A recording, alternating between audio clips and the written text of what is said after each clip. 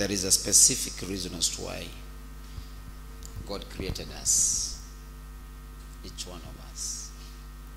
And by the end of the day, what God expects is we do whatever he expects of us and finish.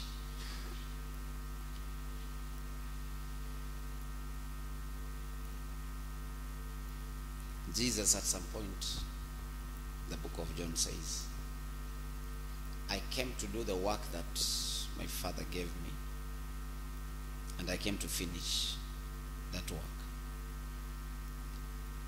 I want to read Colossians 4:17. Colossians 4:17. Colossians 4:17. Paul is talking to one of the disciple he mentored. Paul speaks to one of the disciples he mentored in Colossians 4:17. The Bible says, and say to Archippus, take heed to the ministry which thou hast received in the Lord, that thou fulfill it. Take heed to the ministry which you have received in the Lord, that thou fulfill it. So he's talking to one of the ministers of the gospel. He says, whatever that you received from God as an assignment, what God sent you to do on earth, he says, make sure that you will fulfill it. Make sure that you fulfill it. There is a kind of conscience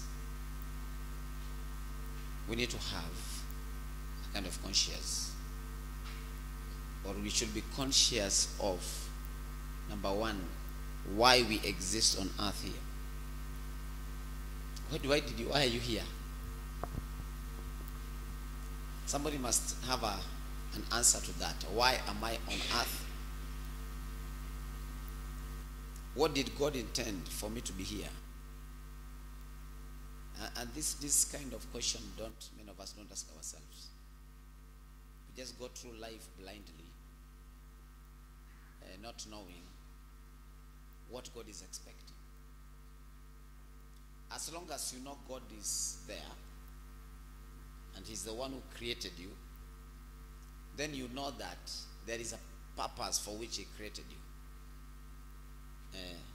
And every day you can know. We are now finishing the year. From the time the year began until now, you can know whether you are really on the track of what God expects of you. You can know. What exactly? And the way to learn what God brought you here for is by coming to church like this. The more you hear the word of God, the more you can realize why you exist. Jesus could say in chapter 6 of the book of Matthew verse 33, maybe we can read that part, it's a bit important.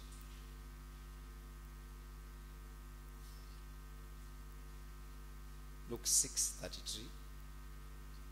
Now, if you begin from verse 24 until verse 32, it talks about what people give a lot of attention to. What people give a lot of attention to. Like the attention they give so much to is what they eat, what they drink, what they put on as clothes. And then the other bit is, where do I sleep? I think the biggest.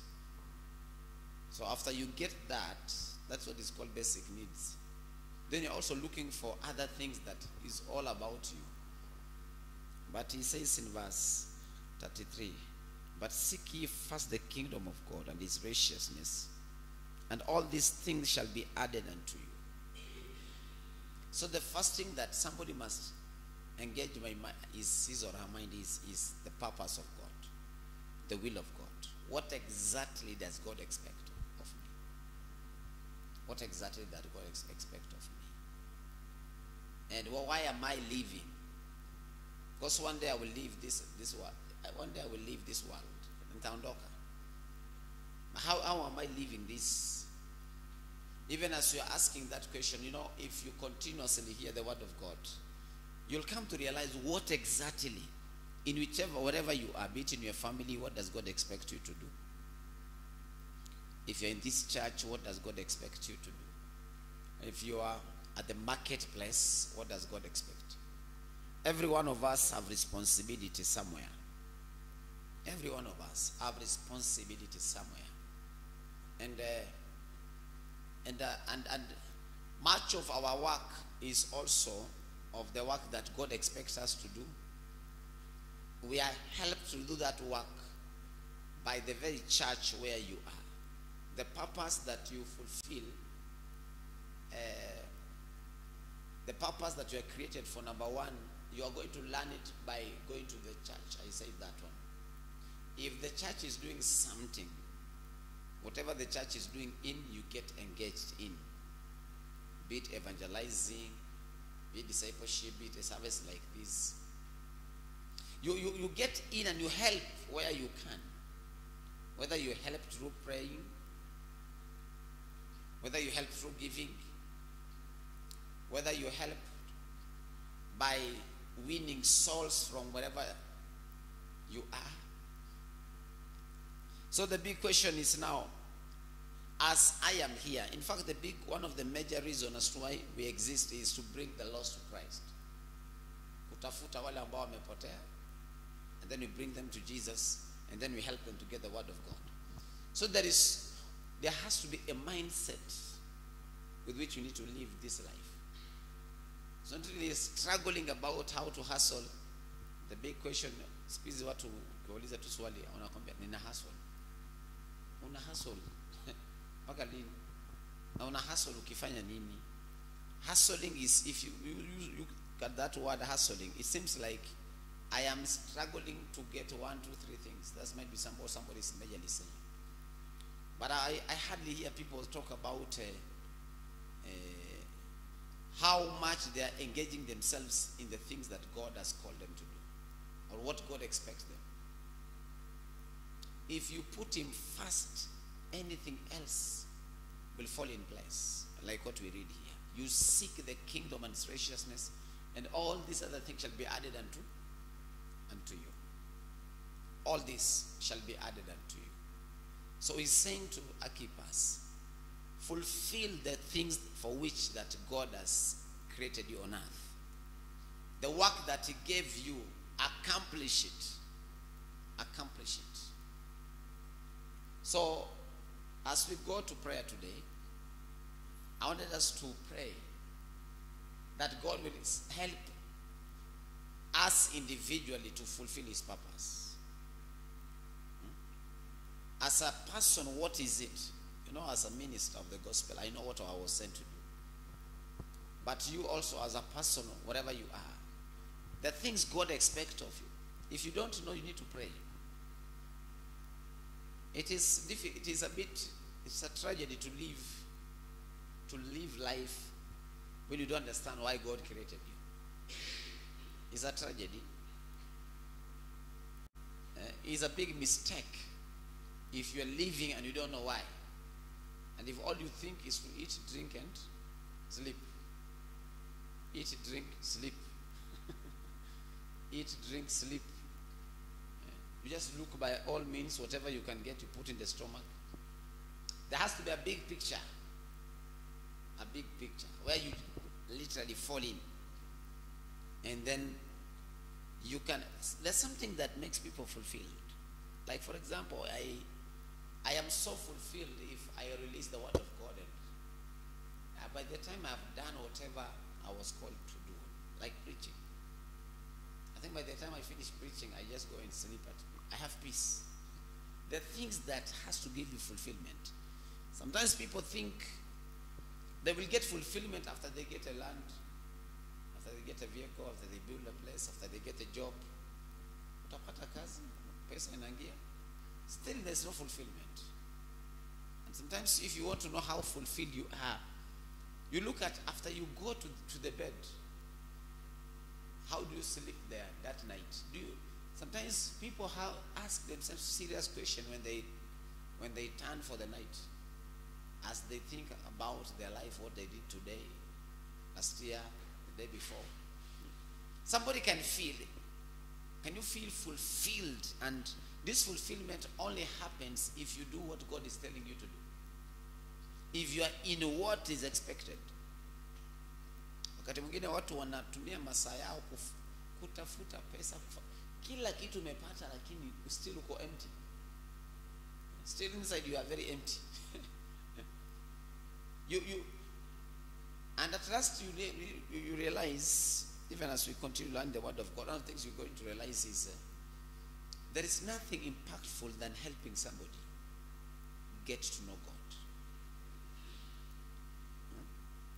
Although this one is after you have been matured in the things of God, you are going to realize this. There's nothing more fulfilling than getting people to know God. Nothing. Nothing. If somebody can say after sometimes, when you arrived in my life is when my life changed. And even God is a witness about it. I think that is, even in heaven, when you go on to meet God, you say, you know, I have already impacted so many people. God will not ask you how much you ate, what you did eat, where you slept, what clothes you put on, how much you struggled. What did your work do to make people understand that Jesus is Savior? And how did they come to him? And what was the last state of their life? What is the last state of their life after you met them? If somebody's life changed for good after you came into their life, wow. You have something. Anything you do should introduce people to God and his work. So, I don't want to speak so much, but I want us to pray. As a ministry, there's some work we need to fulfill. If you see me here at lunch hour, morning devotion, I'm trying to do what I'm called. I'm to pray for this city, this town. This town has to open up for more of the work of God that is to be done. More. We have to pray. We have to pray next week. In the morning, I will be speaking so much about prayers and what God expects us to do in this town.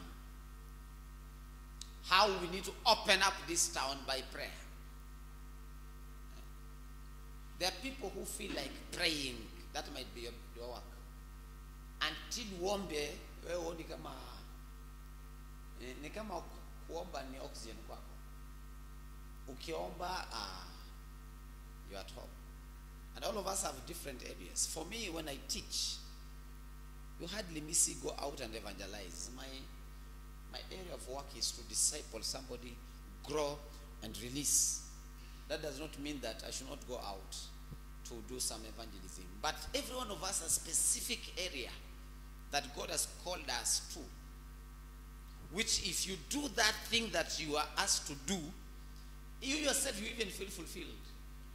And it's my prayer, even as you come for prayers like this daily, especially some of us who are very consistent, you also pray in that area.